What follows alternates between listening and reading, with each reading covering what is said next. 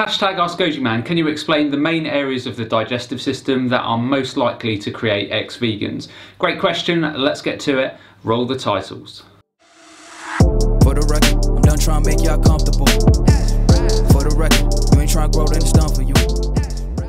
Hey everyone, good to see you again. If we haven't met before, then hi, I'm Gojiman. I'm currently finishing a Masters in Nutrition and qualifying as a nutritionist, and later this year I'm going to be doing a PhD in Nutritional Science. I do vegan health and nutrition videos as often as I can under the hashtag AskGojiman, so if you have a question for me, then hashtag AskGojiman in the comments below, or alternatively send your video questions through to contact@gojimannutrition.com. As always, just a quick reminder that I'm now offering the SIBO, organic acids and stool tests via my website. So if you have any health or digestive problems, then consider taking these tests, as they will provide a lot of very detailed information upon which you can start making informed decisions and start getting your health back on track.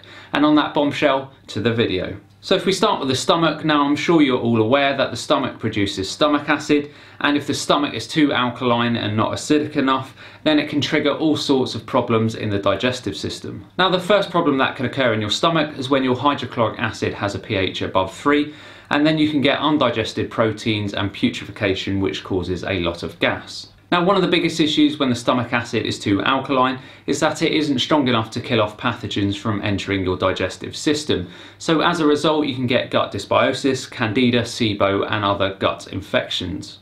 Next up with the stomach acid issues is the problem surrounding heartburn.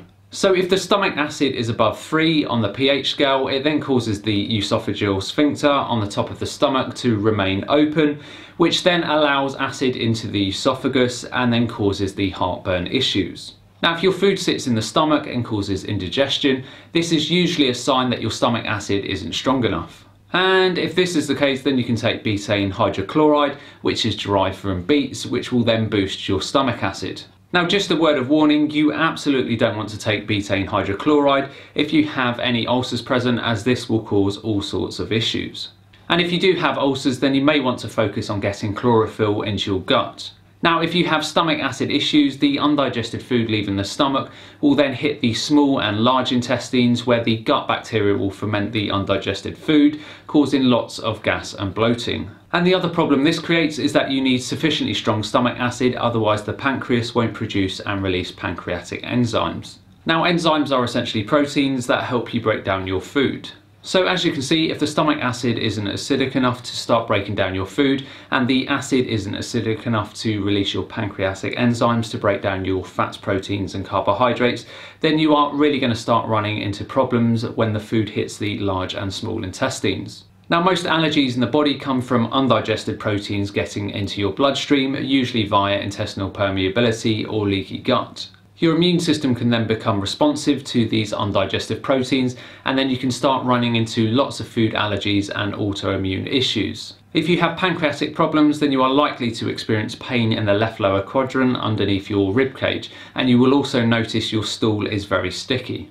Moving through the digestive tract, we then come to the bile, and the bile is produced in the liver and stored in your gallbladder. Now remember, bile is pivotal for breaking down fat and releasing those fat-soluble vitamins, so A, D, E and K. Now typical symptoms of gallbladder issues are bloating, burping, or your stool will float in the toilet if you aren't digesting fats properly. Now the next stage in the digestive process is both the small and large intestines, and the small and large intestines are over 30 foot in length. And while you're not supposed to have too many bacteria in the small intestines, in the small and large intestines combined, you will have approaching 1 billion microbes. Hundreds and hundreds of different species of bacteria, yeast, fungus and molds that help you break down your stool, help you produce your vitamins and also help you digest your food. Now there are opportunistic pathogens trying to occupy your intestines that will get into the gut when your stomach acid is low, and it doesn't kill them off.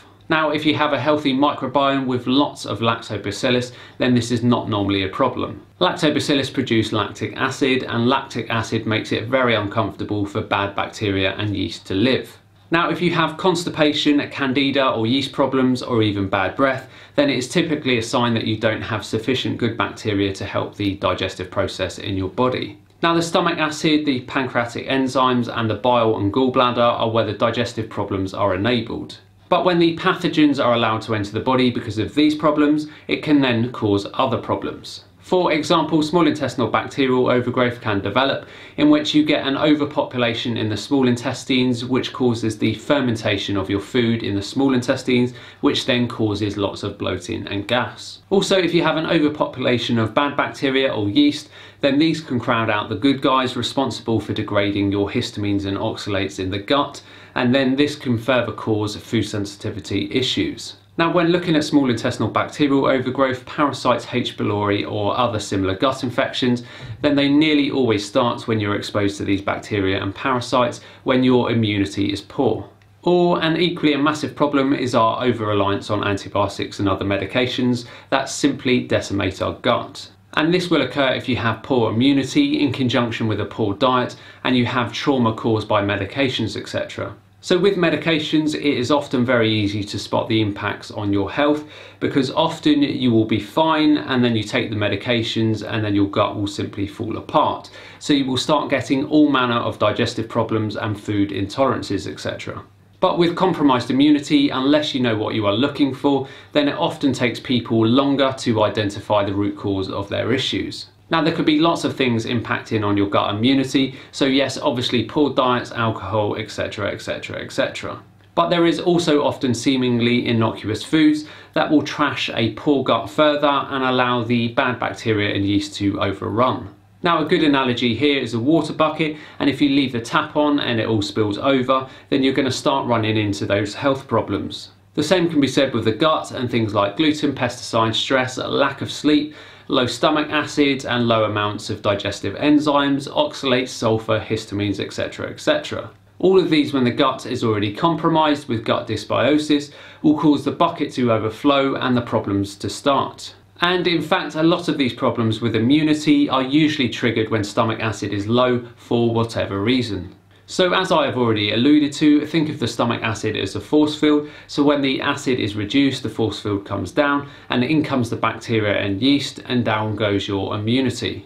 It also has a knock-on effect with what we call the proteolytic enzymes and bile production. So the proteolytic enzymes break down the proteins and the bile breaks down the fats in your diet. So just to reiterate, so low stomach acid triggers low enzyme production in the pancreas and low bile production in the gallbladder, which then allows undigested food to hit your small intestines, where the bacteria will simply just ferment the crap out of the food, causing all manner of health problems around your body. And remember, gut issues aren't always linear. So when your stomach acid is low, you get knock-on effects on bile and enzymes, and then your immunity goes down.